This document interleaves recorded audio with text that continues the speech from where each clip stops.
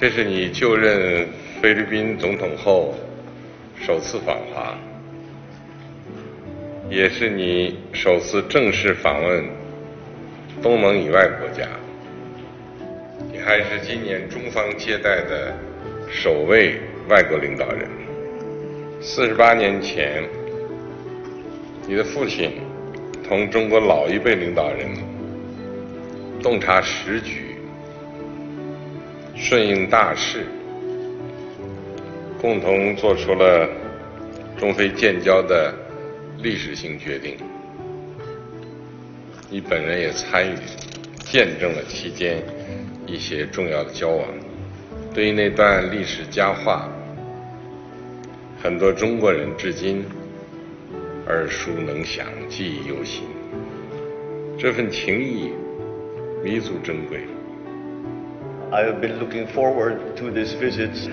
We have to show and demonstrate to the rest of the world how important the relationship is between Philippines and China to both our countries. For your remembrances of even my little part that I played in the opening of relations between China and the Philippines.